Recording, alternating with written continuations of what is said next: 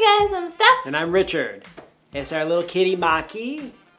Not so little anymore. Ow! Question from our Facebook page. Panda Chan asks, in Japan and China there are a lot of suicides. Is this the situation in Korea? I wish I could say it's not the situation in Korea. I definitely wish I could say that it's not the situation in Korea. So that means, is it the situation in Korea? Yes. First off, we can safely say that this is not the most sensitive topic we could talk about. I think talking about possibly sex or birth control could be more sensitive than this. They do actually talk about this. Yeah, and most people know at least one person who has committed suicide. That's totally true. Small country, lots of people, high stress, lots of pressure on most people, especially as you're growing up. I mean, think about the school system, for example. By the time you get to middle school, you know the Sunung is 6 years out, the Sunung being the university entrance exam, and a lot of kids start stressing about this test. That's another thing. People commit suicide there of all ages. I hate to say this, but as an American, most people that I've encountered or know of from my home country that have committed suicide are adults. How many people in Korea would you say you've met that know someone that has possibly committed suicide?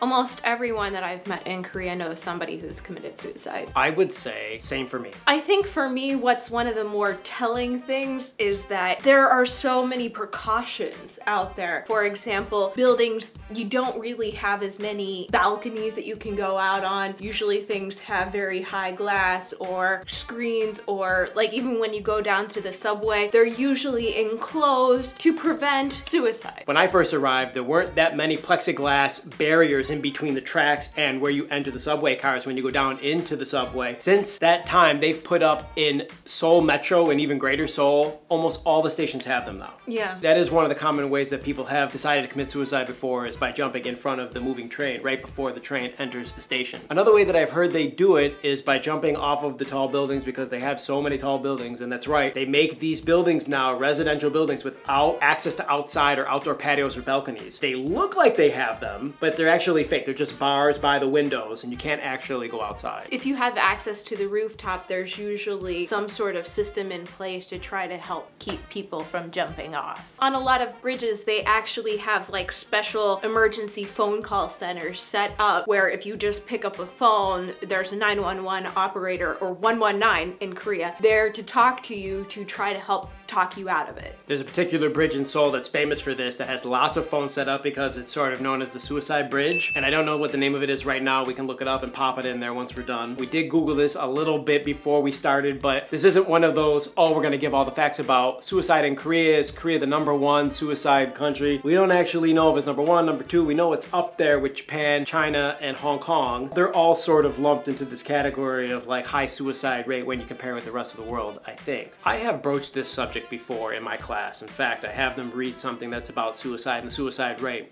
which we're actually talking about the Asian countries. I find that not only have they known someone either in their building or a friend from their school or a friend of a friend that has done this, but that some of them have seen a dead body laying on the ground from someone who had jumped off a building. You know, they talk about this if I'm asking them. They'll say, yeah, I know someone who committed suicide. Someone from my high school committed suicide. One of the people in my apartment building or a building over from where I live, it happened. It's unfortunately more common than they want to let on. It's unfortunate. It really is, because I know they do have it a lot in dramas, and actually a lot of drama actors and actresses, typically once a year you find out or you hear about somebody who has committed suicide. In dramas, they usually are either suffering from horrible situations in their life, they're going to go to jail and they're trying to escape jail, or they have financial problems and they're trying to wipe the slate clean. Wait a second, you're talking about characters. Characters in dramas that have committed suicide. Okay, so you're not talking about the actual celebrities doing this.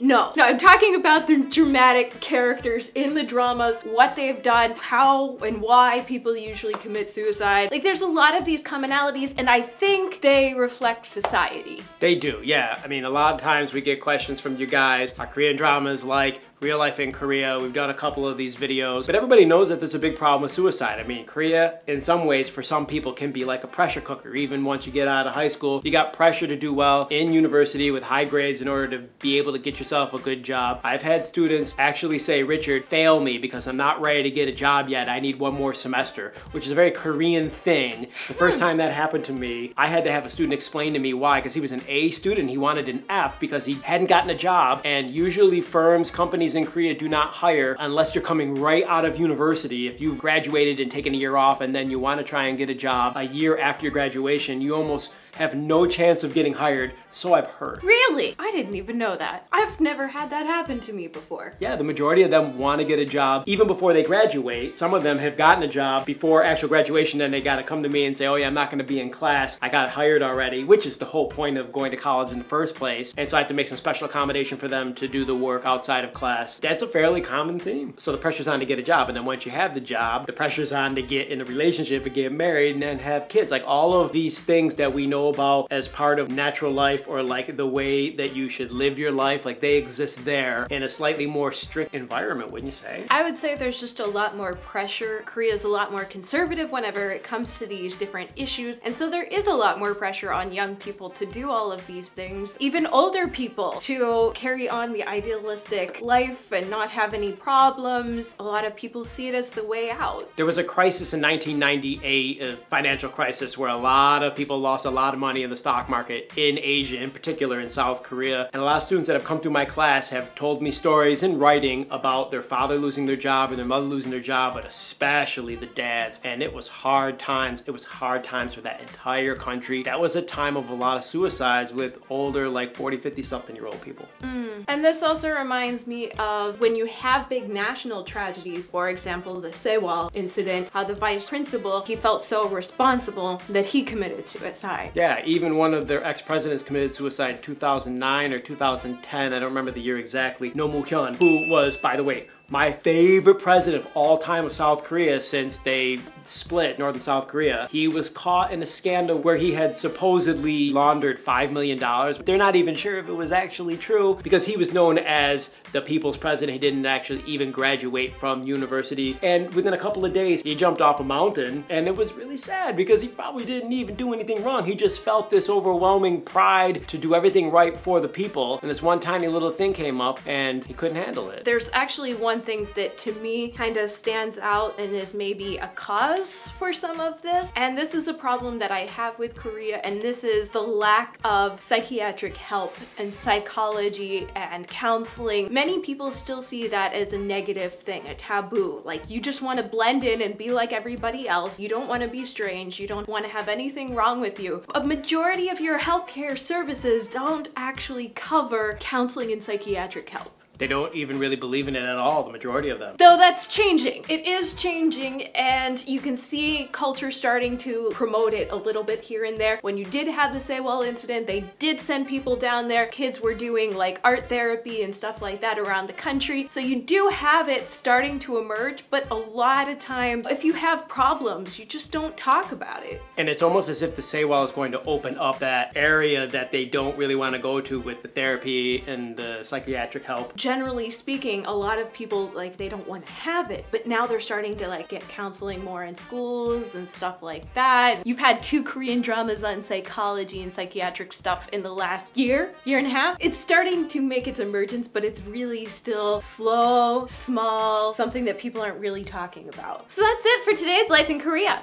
We included some statistics and links to suicide articles about South Korea in the blog post, so click here to check that out. If you have a question for us, don't be shy, drop a note in the YouTube comments, on our Facebook page, facebook.com/hallyuback, or in the comment section on our blog, hallyuback.com.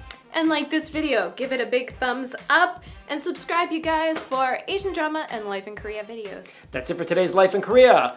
Experience it! Do you drama? Do you drama? Huh? Me and Maki drama together.